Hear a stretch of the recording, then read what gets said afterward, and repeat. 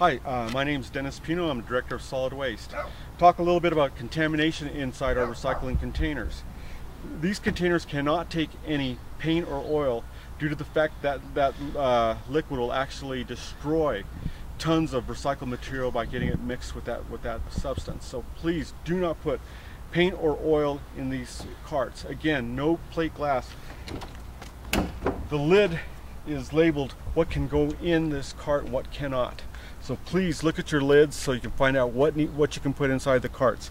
Again, cardboard, newspaper, plastics 1 through 7, junk mail, cereal boxes, all that material is recyclable.